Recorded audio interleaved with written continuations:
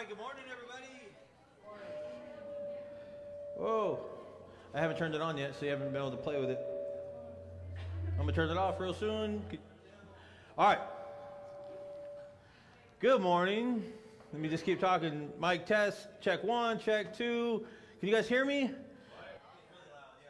All right, guys. My name is Kellis, pastor here at Berean Community Fellowship. I want to welcome you guys. We can expect a lot of the usual. We're going to sing some songs about Jesus. Who's the man? Jesus. It's all about Jesus. And then we're going to get into God's Word. But first, announcements. There's a couple announcements that are really important. And guys, I've been dropping the ball. I really have. Been wide open. I apologize. The kids' backpacking trip. I haven't given you guys your packing lists. If you have a packing list from the previous trips, it's probably going to be the same thing. But essentially, no phone, no anything that smells, no deodorant, no, what else? What was the other things we said? No watches, but just gear that it's going to keep you warm, gear that they can play in. Some polyester would be better, some things like that. So I'll get you guys a packing list. You should be able to get everything together. You don't have to have a backpack. Really, the Consavages need to be hearing this, so you guys help me relay that to them. But you don't have to have a backpack. We're not actually going to be doing some backpacking. We're just going to be canoeing and then staying in one spot. So you don't have to have the external frame or internal frame backpack like we have in the past. But work on your snacks. You guys are going to want to put together, you can have like trail mix, things like that, things that they can have during the day. We will have a lunch, but our primary meals are going to be breakfast and dinner. Dinner is the one thing you get they don't have to worry about. They do need to bring their breakfast. They'll be doing like oatmeal, instant stuff, power bars are fine, stuff like that. So we'll talk more about that. Stay on me. Don't let me wait to the last minute to give you guys a huge packing list. That's coming up. The weekend is still the same, though. It's going to be the 30th and the 31st. So we're going to be leaving that Friday evening and then coming back Sunday morning. One of the things that we'd like to do, I don't know if you guys are up for this. Let me get some vetoes or some yays. How about let's have church down there? Can we do that? Yeah. That way we don't miss anything. We're just, I mean, we can do whatever we want. You know, we'll just put a sign on the door. We went to the lake. Yeah. You know, but let's have church down there. That would be so much fun. Now, we can carpool, we can caravan, we'll give the directions out, but we could just meet down there at the camp. We can eat down there. Shoot, we can do a bunch of stuff, and then just have all right. Anybody adamantly opposed to this? Well, can we meet indoors? We can meet indoors. Do you want a tent? Yeah, for sure. No, it's got like cabins and indoor. We can be indoor. Yeah. So yeah, weather we're fine there. We'll talk it out. We got a month, but let's do it. I think that'd be super fun. All right, so another announcement, guys. This Tuesday is kind of a big deal. I'm really excited. This is my final opportunity to speak at Mosaic, which is the student-led, what do you guys call it? Like just worship service on campus. Been building up truth, talking about essentially looking at Jesus and his claim to testify to the truth, and he's reliable. We can trust him. Then we talked about Paul and the trustworthiness of Scripture. And so all that leading, okay, so now that we have a credible and reliable source, what is the gospel? What is the truth? And so that's what, hopefully, Lord willing, just going to lay out the gospel as clearly as I can on Tuesday. So I'm excited. One of the things we're doing to get people there is we're offering waffles from our store. We're going to be kicking life-changing, world-famous waffles, giving those out for free. They are life-changing, you guys know. And so I need some volunteers with that. And then actually our church is doing everything at the service. We're actually leading the worship. And so I've been looking at the things that the students do. And I just want to replace them essentially and do everything that they do so that they can all just fully engage. So they have visitors. Not visitors, greeters at the doors. We need some greeters. So I need you guys. If you guys can show up this Tuesday at, I guess it starts at 7:30. They show up around 7. They're out there at 7 because I came early this past week.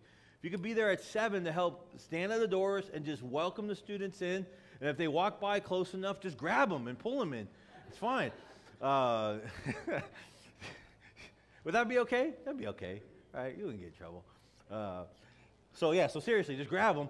And then we probably won't touch their sound system, so we're good there. They'll have to do that.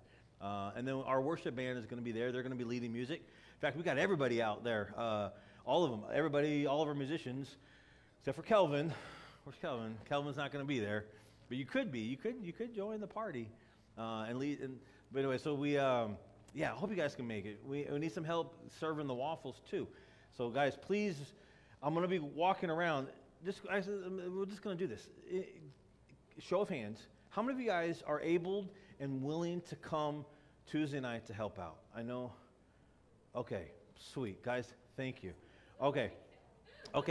No, you guys, you can't do anything because you do stuff every week. You can't do anything. You just have to, act normal. Okay, so I need help. If you guys could be there at 7 o'clock. We'll be there a little early. We're going to start cooking waffles. I'll have my family, since we cook the waffles, cooking them. But I'm going to have a couple of people helping prepare them and handing them out. We'll just have a couple toppings. We'll do Nutella, some strawberries, some just sweet ones. We'll hand those out. And then we'll see who else is there, and we'll put you guys at the doors just welcoming. You remember, because you came last week with the boys, just how they were. They were standing there and saying, hey, welcome. Come on in, just do that. Super easy, all right? And then we could do all that here the next week. We did greeters and waffles every Sunday. I like the way this church is developing. All right, any other announcements? Those are the main ones. Oh, no, I got another one. I'm sorry, hold on. The parenting class. How many of you guys were at the parenting class this past Wednesday? Holly was. Oh, Keely and James. Okay. Did you guys discuss your plans for this week since Brent and Shelly are on vacation? Okay, well, they're the leaders, so I guess you guys aren't having it. Okay, so there's no parenting class this week. All right, so that means we're free to meet. So let's meet up on Wednesday. We'll talk about some stuff. No, I need to. I got to do it, babe. So we'll pick back up the following week on the parenting class. One of the things that I heard about, it was a family that came, and they didn't bring their kids, is that, we just didn't want to be too much for you guys. Callie and I have been wanting to really just have an opportunity to pour into the younger kids, not just the college, for years, really. And we've done some things here and there. But so Callie and I are actually preparing stuff. We're going through this study by Henry Blackaby, Experiencing God for Youth. We're taking the kids through that. So if you have kids, bring them. We want to pour into them. Don't just say, hey, we'll make it easy on them by letting them stay home. Bring them. We want to pour into them. We've been taking the kids down to the park right there. We'll play some games, and then we can turn on the lights under that gazebo, and we're going to go through this Bible study. So yeah, please bring your kids. Let Callie and I pour into them, at least for this next 8 weeks. So, all right, those are the announcements. Anything else? Anything else going on in your guys' life? We've got a bunch of people who are out. Let's pray for the Consavages. They're up in Hodgenville right now. At that Lincoln Jamboree celebration thing, Noah and Alexia are mainlining it. What do you call them? They're leading it. I mean, they're singing 20 minutes, so they're up there supporting their family. Dan and Rebecca they're out. The Jennings are out. Who else are we missing, guys? This is one of the things that we do. Lisa went back to Colorado to visit her mom. My grandmother-in-law, I guess I can call her that. I've never called her my grandmother-in-law. How far can you go with the grandma, with the in-laws? Okay. So yeah, she'll be coming back Tuesday. If you guys notice someone not here, you look around and you're like, I don't see them, reach out to them, guys. This is huge. I've been really trying to push this, especially during COVID. We did a terrible job with reaching out and telling people we miss them. We did a terrible job. We failed in that department. Facebook is not sufficient that you see them on Facebook and you know they're healthy. You got to call them. You got to message them. So if you guys see somebody or don't see somebody and you notice them or you don't notice them, please reach out. Reach out to them, please, this week. All right. I'll give you guys time to think about it. Any other announcements? Something you guys want to share with the church body? Yeah, Callie.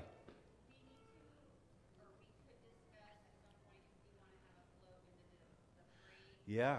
Okay. we've been discussing a few things about just participating in the community. We want to be a part of the community as much as we can. We're one of those unique churches where almost all of us are not from here. We're a transplant church, and except for y'all. But even y'all went to Indiana for a long time. I mean, so we have to be really extra deliberate in getting involved in the community. And one of the things that they do every year is they have the Christmas parade. It was brought up, the idea of maybe us putting a float in it. Anybody adamantly opposed to that? We're not going to have Santa Claus on there. I mean, but if we did, no judgment, okay? It's grace. No, if you guys are interested, I want to start talking about this.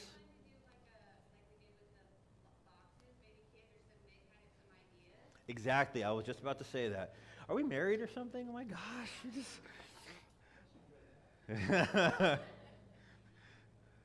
Okay, I'll stop there. Okay. I want to do it. So if you guys have any ideas, let's start tossing them out there. Let's start working on it.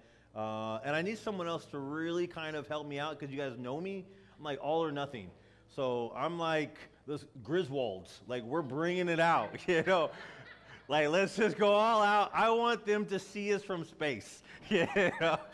So I'm going to need someone to help moderate that, you know, and let's make sure it's not too extravagant, but let's do it. It'd be fun. It'd be super fun. So I really am that way, so please help me.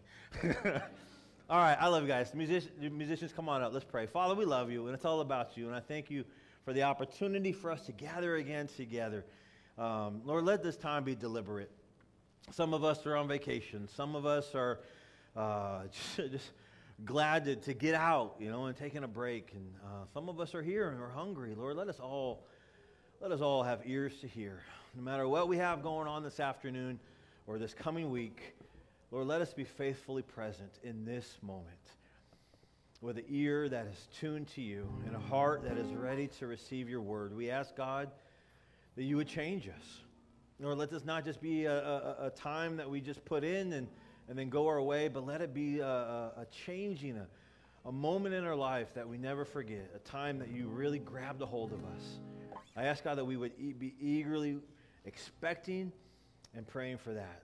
I ask, Lord, that you would just lead us to really mean these words that we sing, and again, that we would be ready to hear from you as we get into your word. Lord, bless us for your glory and our benefit, we pray. Amen.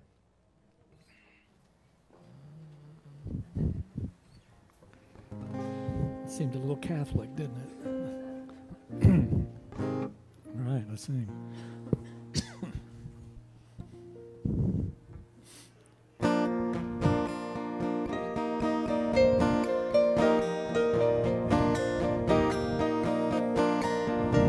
Strength will rise as we wait upon the Lord. We will wait upon the Lord. We will wait upon the Lord. Strength will rise as we wait upon the Lord. We will wait upon the Lord. We will wait upon the Lord. Our God, you reign forever.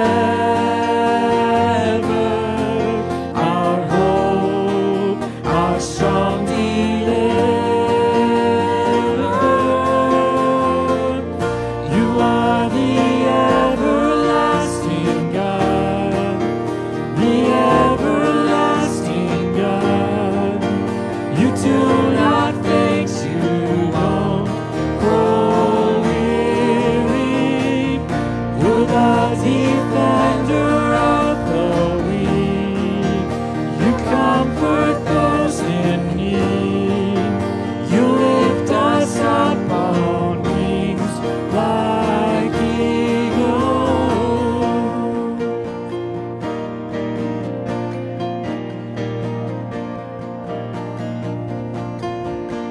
Strength will rise as we wait upon the Lord. We will wait upon the Lord. We will wait upon the Lord. Strength will rise as we wait upon the Lord. We will wait upon the Lord. We will wait upon the Lord. Our God, you reign forever. Our hope, our strong deliverer.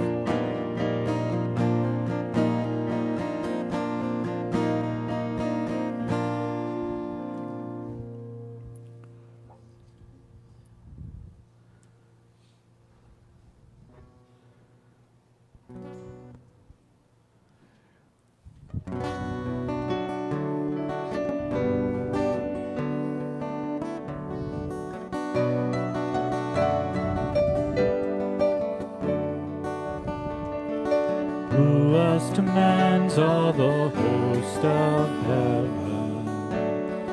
Who else can make every king bow down? Who else can whisper in darkness trembles? Only a holy God. What other beauty demands such praises? What other splendor outshines the sun? What other majesty rules with justice? Only a holy God. Come and behold him, the one and the only. Cry out, sing holy, forever a holy God. Come and worship a holy God.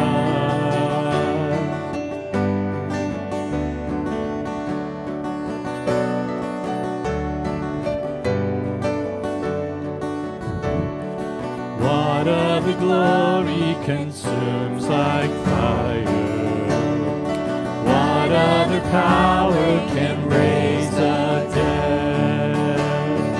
What other name remains undefeated? Only a holy God. Come and behold him, the one and the only.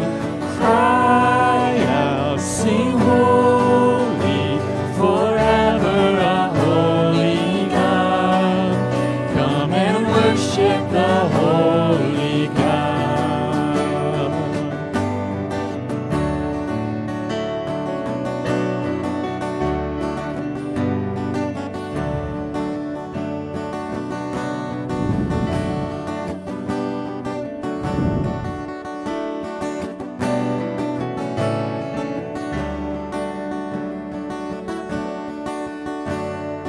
Who else could rescue me from my falling?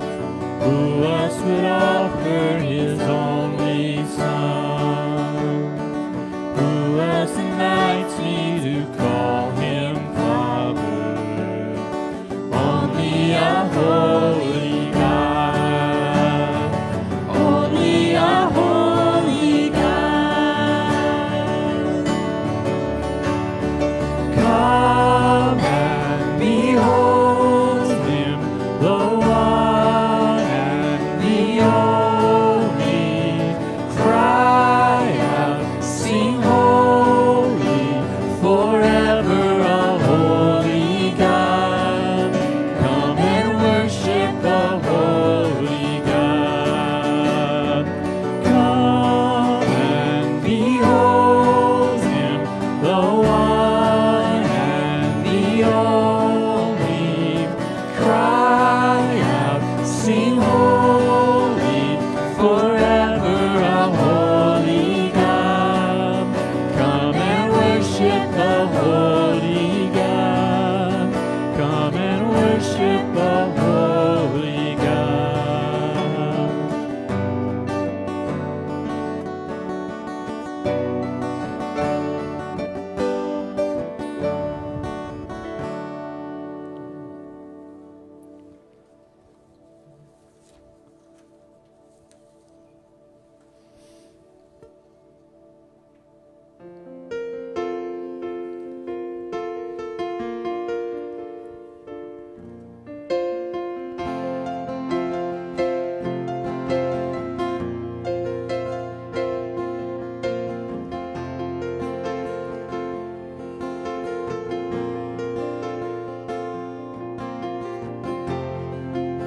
Worthy of every song we could ever sing,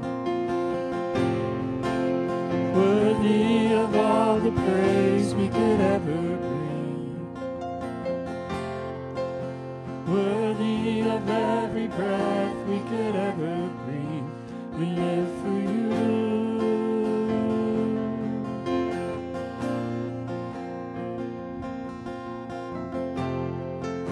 Jesus, the name above every other name.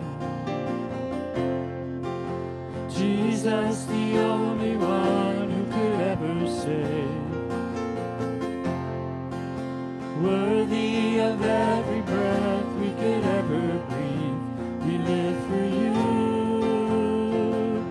We live for you. Holy, there is no one like you. There is none beside you. Open up my eyes in wonder. Show me who you are and fill me with your love and lead me in your love to those around me.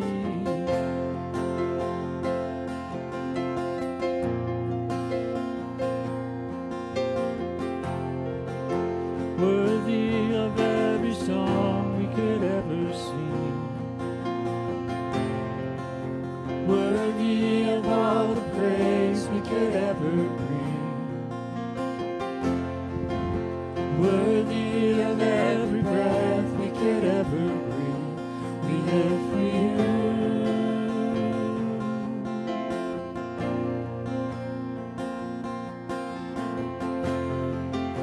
Jesus, the name above every other name. Jesus, the only one who could ever save. Worthy of every breath we could ever breathe, we live for you. Oh, we live for you. Holy, there is no one like you. There is none beside you. Open up my eyes in wonder. Show me who you are and fill me with your heart and lead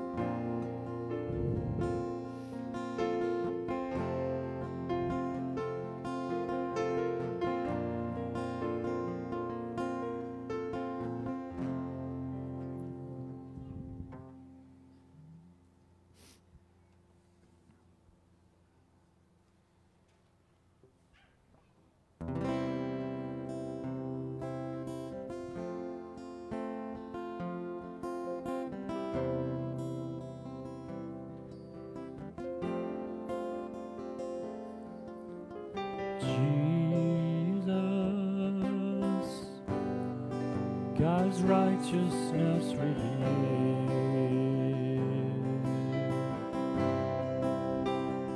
The Son of Man, the Son of God, His kingdom come.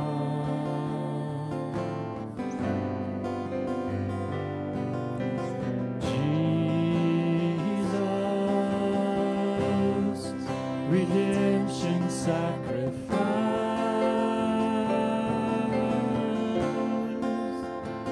now glorified, now justified, His kingdom comes,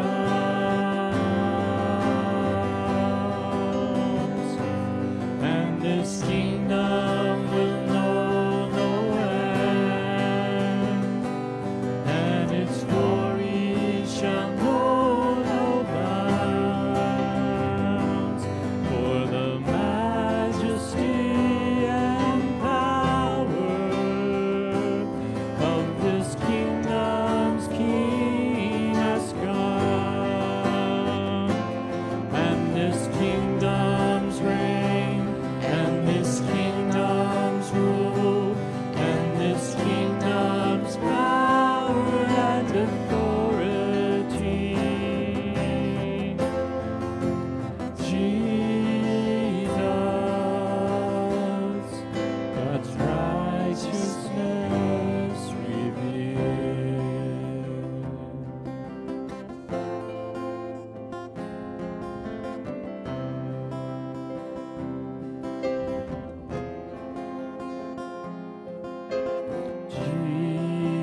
Jesus, the expression of God's love, the grace of God, the Word of God revealed to us.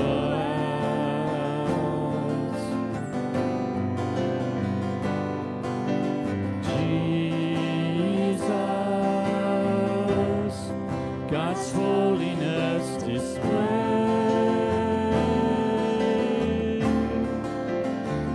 now glorified, now justified,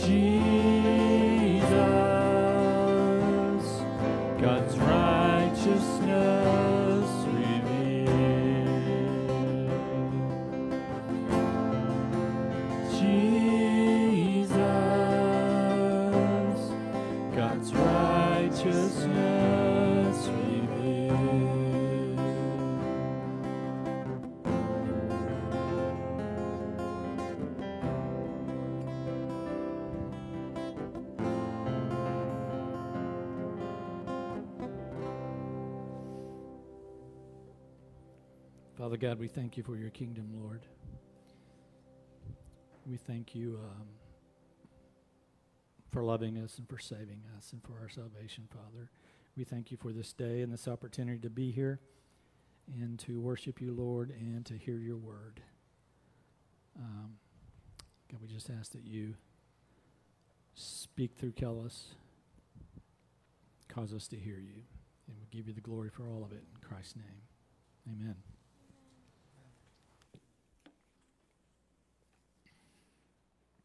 Thank you, guys. You guys have heard this question before. I like to ask it to myself. Really, it's where I was asked this question, and I kept asking myself, and now I like to ask you guys, do you really believe that what you believe is really real? How many of you guys have heard me ask that question? Do you believe that what you believe is real? Or let's add a couple more reallys. Do you really, really believe that what you believe is really, really real? And if so, I mean, that's a hard question, especially when times are tough. And we've been talking about the promises of God, and do we have any that we cling to, that we claim, that we really just pray, Lord, you said this, I need to believe it, I'm having a hard time right now. Okay, let's say you are there at that spot, and you really believe. Next question, why? Why do you believe that what you believe is really real? That's kind of what I want to talk about, but beyond dispute, Christianity was a movement that started back in Jerusalem. We know some of that story, but it spread to the entire world and literally changed the world. I mean, like, Christianity has had an impact on governments, on nations. It literally has shaped the world. That's a historical fact. We can see the impact, the effects of Christianity and that spread from Jerusalem. It's beyond dispute. And I would say, again, it's beyond dispute. At the center of that movement was a claim of a crucified and risen Savior. That was the message that just was set ablaze and spread out. It's beyond dispute.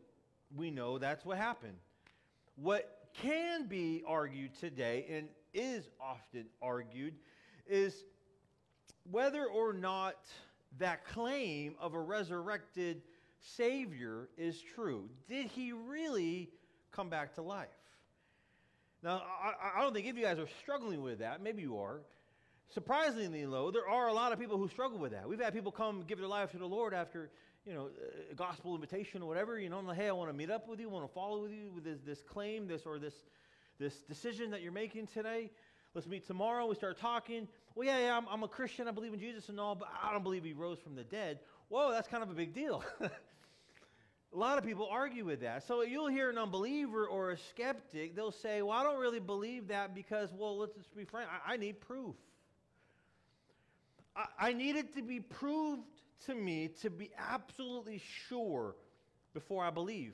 You might hear someone say, I'm not really a person of faith. I believe in science. And I think that doesn't really line up with science. I mean, that's fair, right? I mean, I get where they're coming from. We're living 2021. I want to show me the facts, show me the proof. But let's talk about that real quick. One is this idea that science always gets it right. I mean, that's just a myth. Anybody in science or who's taken a science class knows they don't always get it right. I mean, that's kind of the point, right? We're constantly learning. The reality is science is constantly discovering and rediscovering and building on itself. The whole basis of science is that they're constantly adjusting and correcting and observing and discovering more. It's okay. It's okay that the science can be wrong sometimes. I mean, that's the point. It's a continual pursuit of reality or of truth. The whole basis, again, just think about things 100 years ago that were scientifically true. That now, with the advancements of technology and things, we can look back and we can say, well, that's not really true, actually. This is true. And so there's nothing wrong with that.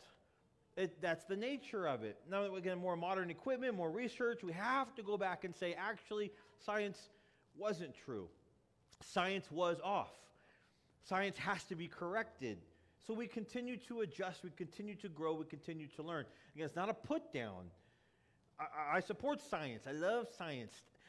Stand back. I'm about to do science. It's just one of these things where it's constantly growing, and it's changing and correcting and discovering. Here at Berean Fellowship, that's kind of what we're all about. Like let's constantly search scriptures to make sure what we believe is true. That how we interpreted scriptures, let's test it, let's check it. That's okay. But if someone says, I need absolute proof to believe that person or that the resurrection of Jesus did happen, I would be interested in knowing, okay, what is your absolute proof? If you need absolute proof before you can believe that Jesus rose from the dead, what is it that you need, right? Or like, what's your parameter, or what are the things you're looking for? What do I need to show you? What do I need to tell you? What is your absolute proof? I'd be interested in knowing what that is. Some people will say, well, science has proven that people don't rise from the dead. Well, I don't think it has. I think science absolutely has not proven that. I think science cannot prove miracles don't exist. That's kind of the idea of a miracle. It's unexplainable. So how can it prove they don't exist? It can't. Does that make sense? All right. I would suggest that the unbeliever or the skeptic probably has hundreds, maybe thousands of beliefs that guide their everyday choices that really have no absolute proof to support them. They're just their own opinions. Does that make sense? They're not based on absolute proof. There's so many things that we trust, that we believe in, that guide our daily lives, help us make decisions that are based on things that we do not have absolute proof on. Most people, at the end of the day, their beliefs, their worldview, just their sense of reality is based on nothing more than their opinion, or maybe the opinion of someone else who has had an influence on them. I actually find that frightening. I mean, I have it too, but I like to discover these things. I like to know. I want to know what I believe and why I believe it. We just travel through your life, and you're making some of the most significant choices around the things that just may create your worldview, the things that are going to shape you, even maybe determine your eternal destiny. How could you allow that to be based on something that's just your opinion or the opinion of someone else? Again, we're not talking about like what team to root for when you grow up, or what's your favorite restaurant, or do you like Italian or Mexican? This is not, like this is your eternal destiny. Why would you just be settled with something that is just opinion? So the question is not really, the question that we're getting at is not what you believe, but really, because why do you believe it? Why do you believe the things you believe? Now this can be tiresome. Some of you already are like, I'm not that self-aware, or that's hard, like hard to really back up and look at like, what do I believe? Why do I believe? Where did I get this from? It takes work. But again, think about what we're talking about. This isn't just, what, do you prefer jeans or khakis? Like, why do I prefer khakis? When you try them out, it's going to be something more than that. We're talking about eternal destiny of your soul. So it's not so much what you believe, but why do you believe it? All right, if you guys have your Bible, that's what I want to talk about. Let's turn to 2 Peter chapter 1. We're going to pick up in verse 12, and this opens with the word therefore. You guys want to say that with me? Therefore. This is a reference to what we've already been talking about. He's building on this, and that's the gospel truth. This is something that he's laid out for us. It's the gospel truth, these wonderful and magnificent truth that we've been talking about and claiming and trying to apply to our life. He says in verse 1 through 11, therefore I will, I don't think that's verse 1. Therefore I will always be ready to remind you of these things. Yeah, thank you. Verse 11. I'll always be ready to remind you of these things, even though you already know them. and have been established in the truth, which is present with you. I consider it right, as long as I am in this earthly dwelling, to stir you up by way of reminder, knowing that the laying aside of my earthly dwelling is imminent, as also our Lord Jesus Christ has made clear to me. And I will also be diligent that at any time after my departure you will be able to call these things to mind. So Peter is saying it's his job to remind them again and again of what's true. He clearly says, he's like, I know you know this. You know these truths. We've gone over them. You believe these things. I agree with that, but it's necessary still to remind you of these things. How many of you guys got kids?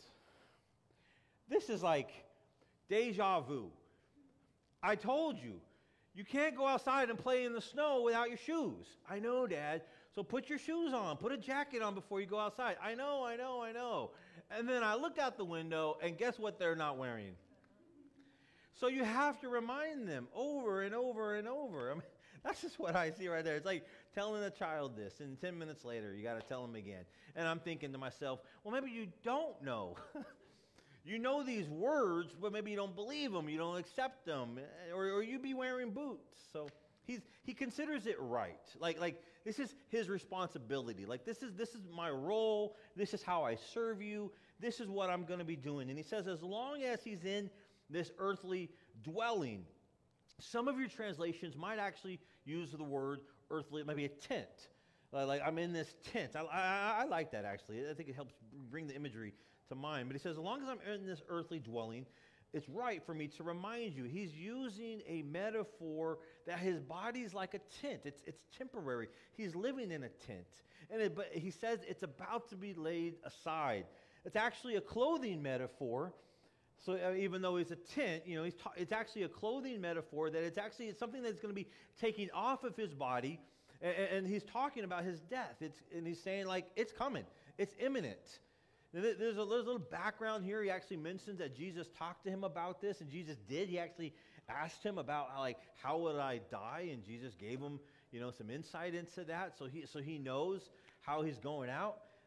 We don't need to get into that. He kind of mentions it, but he's saying like I'm dying soon. I'm coming to the end. I can see it.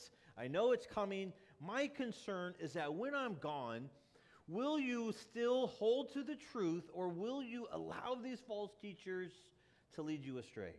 That's his concern. He loves these people, and he's like, I want to give my all to making sure you're not led astray.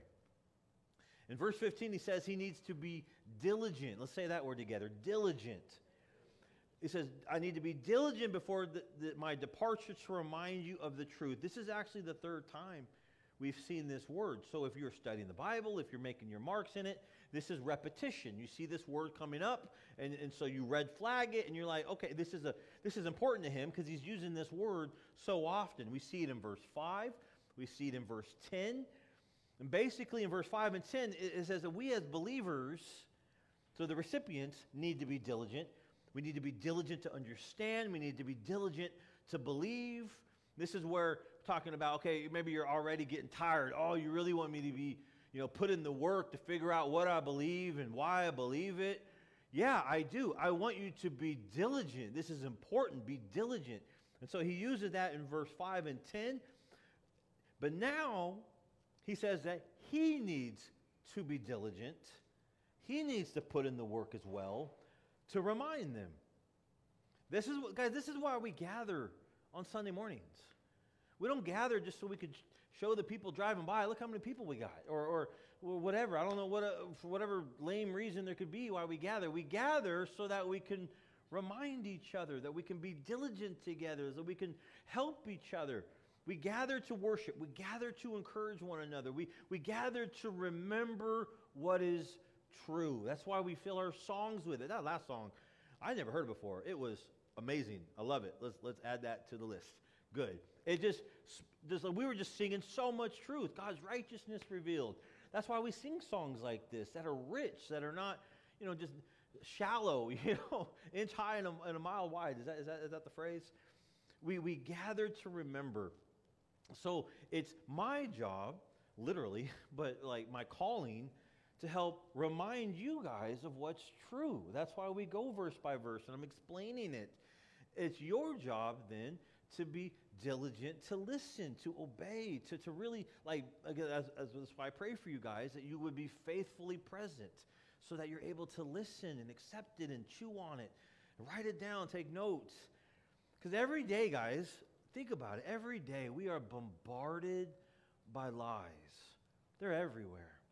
You're carrying them around. You already got them. You're lying to yourself. I mean, but you go out, listen to the news, on social media, go in the checkout line. I mean, they're just everywhere. There's so many lies. And we're bombarded by it. There's false teachers around us everywhere. And it's critically important that we remember what's true. And we're constantly searching it and making sure that we know what's true. So that's the first paragraph. Starting in verse 16, Peter, I want to say Paul, is moving the discussion into the source of truth. So this is the why we believe. And so where is Peter getting this truth? Where did he find it? Where did he pick it up? And this is really going to contrast Peter with the false teachers. He's saying, like, my source is more pure. I'm getting it from somewhere better than you got it. So this is a lot like, if you guys were at Mosaic, what Paul did. He had to, like, really separate himself from the false teachers and show the source of his truth, where he got the gospel teaching. He did that in Galatians. So let's go to verse 16. For we did not follow cleverly devised tales when we made known to you the power and the coming of our Lord Jesus Christ, but we were eyewitnesses of his majesty. For when he received honor and glory from God the Father, such an utterance as this was made to him by the majestic glory. This is my beloved Son, with whom I am well pleased. I feel like I should say that again.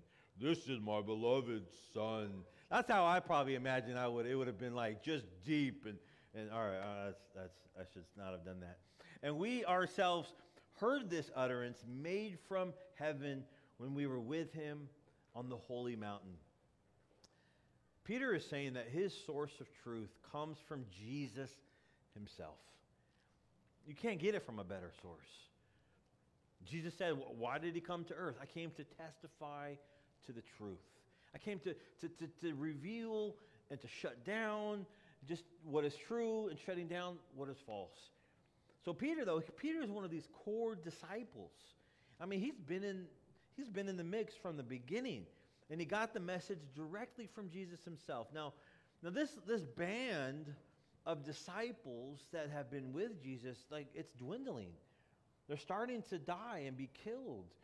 And so it's already, it was a small number essentially, but it's getting fewer and fewer. And Peter's identifying Jesus as his source of truth, and he's saying, I was there. There's not many of us who can say that anymore. So specifically, he's referring here to what is called the Transfiguration. You guys ever heard of that? Anybody ever not heard of that? The Mount of Transfiguration. It's like one of my favorite stories in the Bible. It's so cool. So they're there. You see it in Matthew, you see it in Mark and Luke. It's this moment when they go up on the mountain, and he brings Peter, James, and John with him. They go up there, and they're by themselves. And then, like, it starts getting all kinds of crazy. And he starts, like, transfiguring into, like, his glory. And who was it? Elijah and, Moses are there. And well, you guys remember what Peter said? It is good that we are here. We need to, let's just build a tabernacle of tents. I'm living here. Like, I don't want to leave. This is cool. But then, like, this cloud of glory comes, and that's where, I try to, like, put, like, the emphasis and just the amazingness of that. And he says, this is my beloved Son. Listen to what he says. I mean, that was crazy. So that's what he's referring to.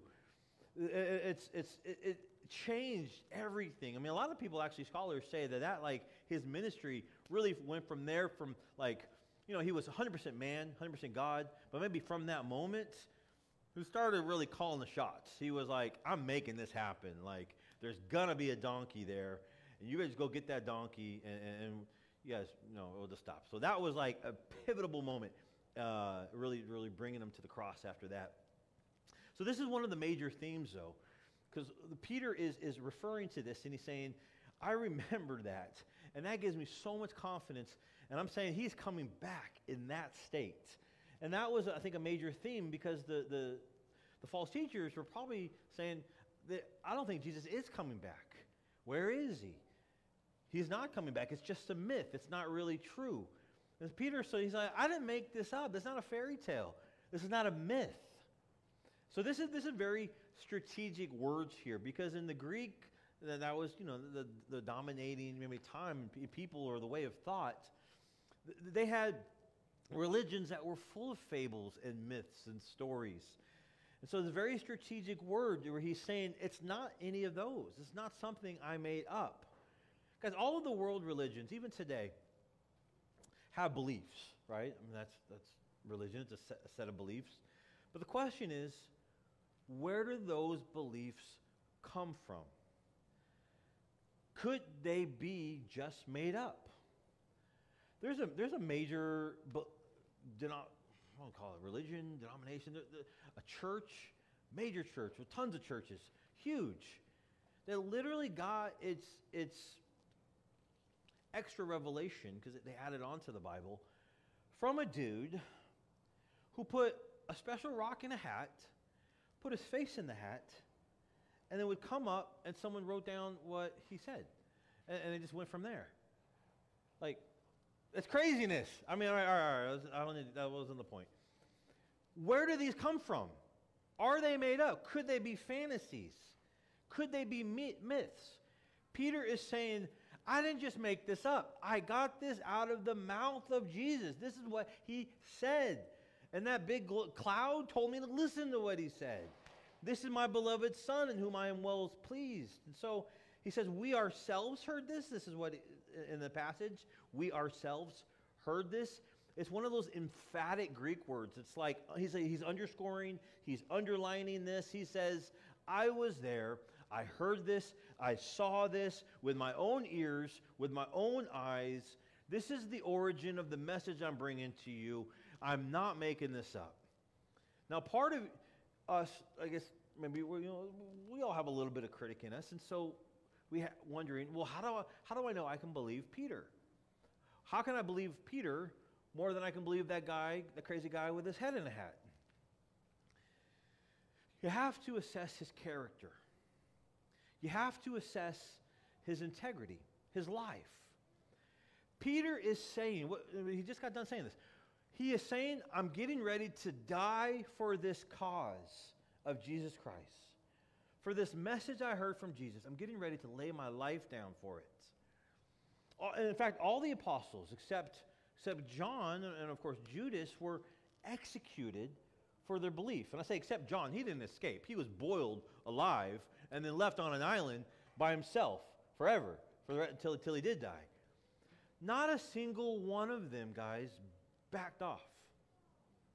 How many of you guys would die for something you made up, a lie?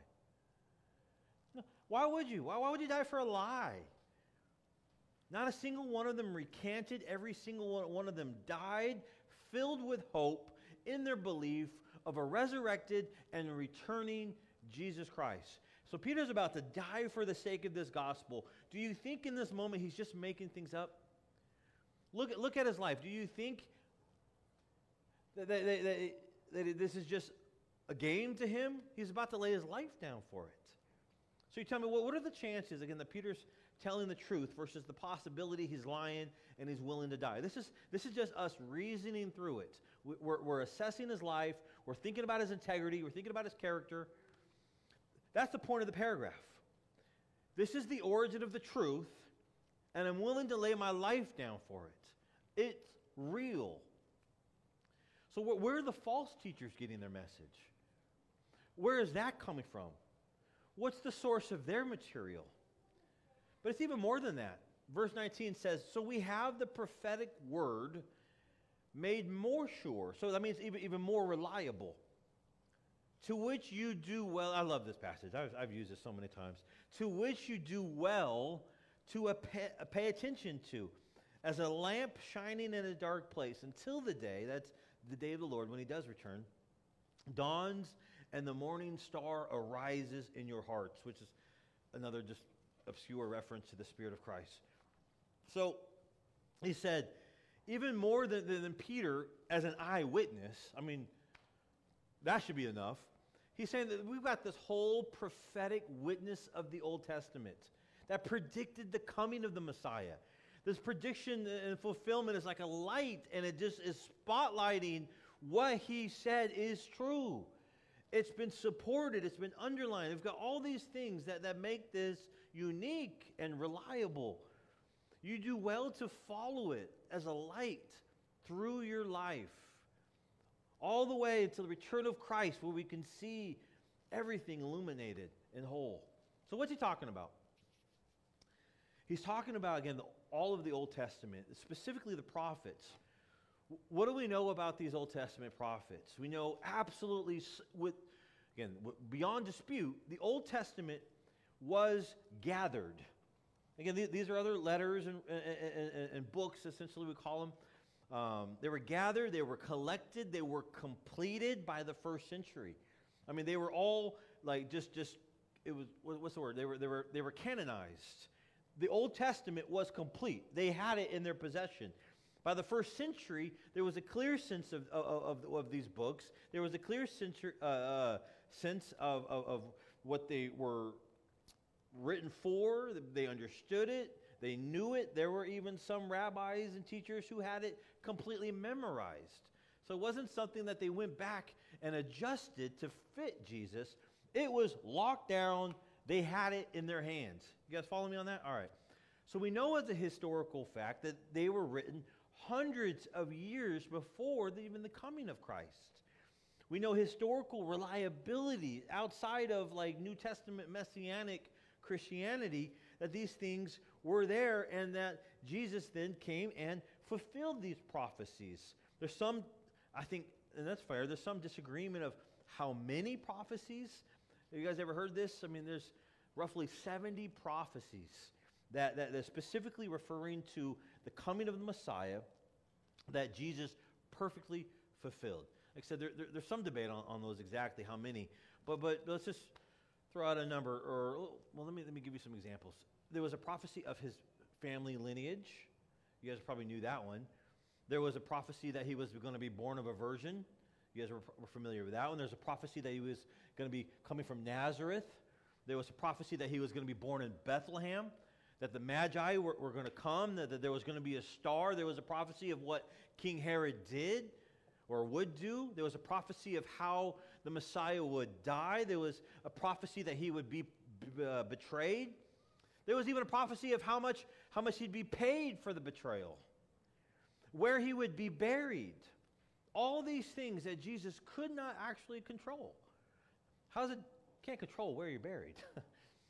Yet all of them were perfectly fulfilled in the life of Jesus. You guys know of any other ones? Say it again? Yeah, he would go to Egypt and come back. Yeah, for sure. Nice one, good one. Should have had that in there. I read this about a mathematician years ago, trying to just, I guess, figure out the probability of just these happening by chance. So maybe we still got some critics in here. We're like, oh, maybe, just got lucky. The guy's specialty was in the law of probability. And he set out to just apply this to the prophecies of the Messiah. And he picked 8 of the prophecies, which he actually lists in the study.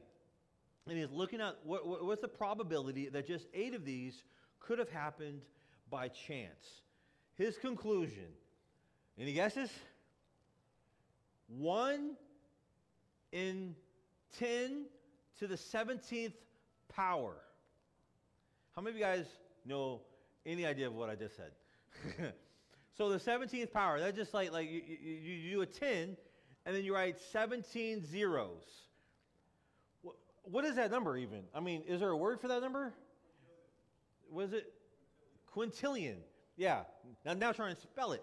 No.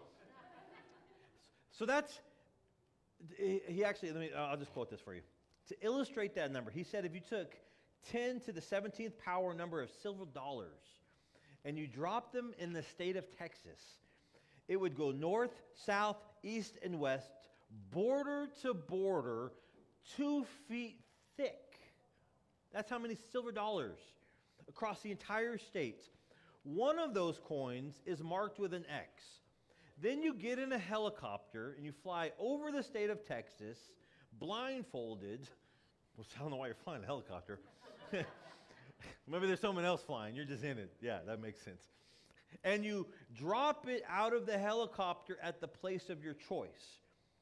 Then you go down and you reach into the pile and you pull out the one coin with the X. That's the odds of 1 to 10 to the 17th power. And that's just 8 of the prophecies.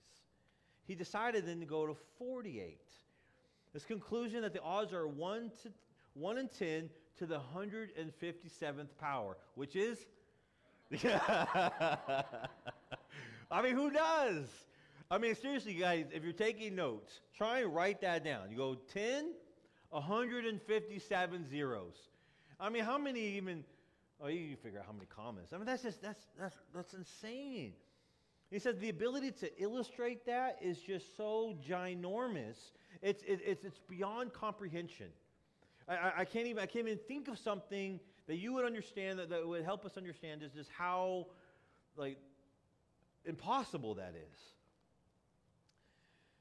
The reality is, it's just we can't understand this. There's no way that this could just be made up and something that he could have done by chance, other than that this is a divinely inspired prophetic work that God was a part of making happen, and Peter was there as an eyewitness, and he heard this truth, and he's bringing it to us. Verse 20. But know this first of all. So that means really, like, this is super important. This is a big deal. That no prophecy of Scripture is a matter of one's own interpretation. What he means is you can't just make the Bible, guys, say whatever you want it to say. This is a big deal. It really is. Sometimes you hear people say, you know, like, what does the Bible mean to you? I feel like, unfortunately, we say this a lot of times in small groups, in Bible studies. Well, what does this say to you? What does this mean to you? It's a bad question. The question ought to be, what does the Bible mean? What is the author trying to say? What did God intend for us to hear? What did he mean by it? God has something specific he wanted to say. He went out of his way to breathe it into, to inspire the writers to write it down, and it's our job to figure out his message. Now, you may share, how does this apply to you? How does this affect you? Those are good questions. But I don't care what you think it means, because your opinion is not what I'm after. I want the message that came out of the mouth of Jesus. Sorry to be rude, but it's true. No, I'm not sorry. I ain't sorry. No. So this is important in our culture. I mean, part of the fabric of our postmodern, modern, whatever culture is, just the meaning is actually based upon the interpreter. And I've shared this before. This actually went to court. It was a rapper someone who knew the rapper thought that maybe the lyrics were a threat to that person, and the rapper was like, no, that's not even meaning that at all. But it actually went to court to who gets to determine the meaning of the message. And I was like, whoa, how is this seriously going to court? Regardless of what the writer intended, today, in a lot of our small groups, and just like this is just our culture, we are free to twist it into whatever we want it to say. It's the same as when you look at a piece of artwork, right? It doesn't matter what the painter intended the artwork to mean. It's what does it say to us? What does it mean to us? That Peter is saying that's not true. There is an intent by the writer, God, and there's a meaning to this text, and we ought to be diligent to understand it. Verse 21, for no prophecy was ever made by an act of human will, but men moved, again, that's a word they used to describe like the wind blowing, maybe a sailboat, across the tree, men inspired and motivated and energized by the Holy Spirit spoke from God. This is one of the most critical texts in the New Testament, in my opinion. It reminds us that, guys, the Bible is not just a collection of someone's opinions, but actually men who were moved by the very breath of God to write exactly what God wanted them to write. One of the beauties of the Bible, again, is written by people who had different backgrounds, who had different educations and styles and personalities, and you see that reflected in their writing. God doesn't just like override them and turn us into robots, but within that, the Spirit of God breathed through them in order that they wrote exactly what God intended them to write. In order just that the Scriptures could claim this authoritative and inspired and reliable word for us in a culture that he's not surprised by, that questions what is truth. Well, I have a reliable source right here in front of me, and I'd love to talk to you about it.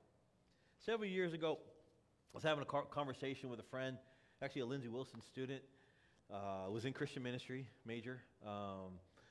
I would describe him as maybe a baby Christian, because mid conversation, we were talking about something in the New Testament, and this is what he says.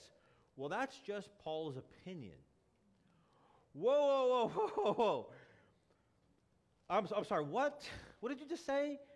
I mean, really, I remember it just took me back, and I was like, oh, man, like, we got to back up, bro. We are not on the same page here. Like that's just Paul's opinion. I don't have to agree with that. And I realized this, he failed to understand one of the most basic foundational beliefs of the Christian faith. The Bible is not a collection of man's opinions. It's the authoritative, inspired Word of God. We thank you. Amen. Yeah. Can I get an amen? We usually say right on, but we're just pulling out all the stops. I need an amen.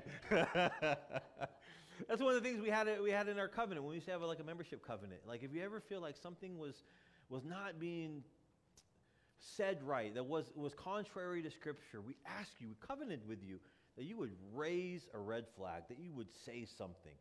Because the Scripture is our authority, not Kellis, not the elders, Scripture. So anyways, we'll get back to this. Jesus claimed that the Scriptures were the Word of God. The Scriptures claimed to be the Word of God. The prophets were declaring the Word of God. This is God-breathed, miraculous Word of God. And there's no other to explain things like this prophecy. There's no way they could have just made it up and these things happen. It had to have been God's inspired Word. So just the amazing reliability of archaeology. I think I brought that up a little bit on one of the, maybe last week or the week before, Mosaic. Just the reliability of archaeology and history, and then science again and again, just demonstrating that the Scriptures are true. There's a lot of truth in there. So the fact of the matter, guys, this morning, you guys, you're free to believe what you want to believe. You really are. You're created in the image of God, and God has given you the freedom to believe what you want to believe. He's given you that capacity. But I would ask you just to consider, what's the source of what you believe? As tiresome as that might be, you got to answer that question. Why do you believe or not believe what it is you believe? Most people go through life, just this pathway of life, by will, and they're directed nothing more than just opinion or fads or social media or the influence of people around them.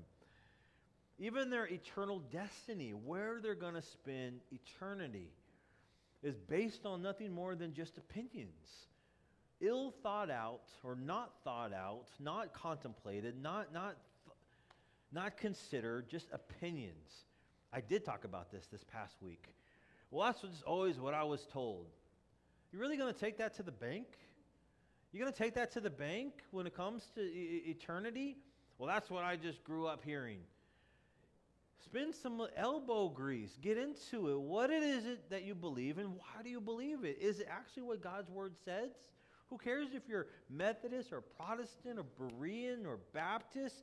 The question we ought to ask is, what did Jesus say? At the end of the day, truth wins. Francis Schaeffer says that. You guys ever heard of Dallas Willard? we went through a lot of his teaching when we were going through the Beatitudes. But Dallas Willard used to say, reality is what you run into when you're wrong. I really like Dallas Willard. Highly recommend him to you guys. You can believe whatever you want. God's given us that capacity. But it doesn't make it true. And are you really willing to risk everything on it? Just an opinion. I can only speak for myself, but I will, and I'm wrapping up. For me, I am basing my life and my eternal soul on everything that I believe on the authority and the reliability of God's word. Because I know myself. And if it's just what I made up, I'm not leaning on it. I'm going to lean on God's word because it is bigger and better than me. And I want to help you guys be able to say the same thing, that you are going to base your life on God's authoritative, reliable word. And then we can help each other actually do it. Let's pray. Father, we thank you for your word. Again, just this reminder of its reliability. And I ask God that we would make the changes. Lord, maybe that's what you're speaking to us right now. Asking us to do the work. Why are we doing the things we do? Why are we living the way we live? Why are we believing the things we believe? And ask God you would help us become students of your word. Not in a legalistic way, but in a way like treasure hunters. Just willing to sell everything to dig up and find that treasure. To know you through information, but also experience.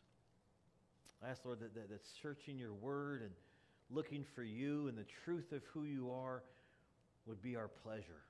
It would be our delight. It would be the thing that we want to do when we wake up. Lord, make that change in us. Speak to every one of us right now. Show us the things that got to go. Show us the idols that have become our pleasure. And I ask, Lord, you would replace them with you. We love you, Jesus. It's all about you. Thank you for this time. In Jesus' name, amen. I'd like to really encourage you guys to continue talking to people about this. And if maybe there is something that you're just not sure why you believe, or there's something that a question that has come up, whatever God is speaking to you right now, maybe share it with somebody. Ask them, how is this with you? I love this time after our sermon. This is the time that we guys can encourage one another, that you can speak and share. And here we are, we're about to get blessed. Please share.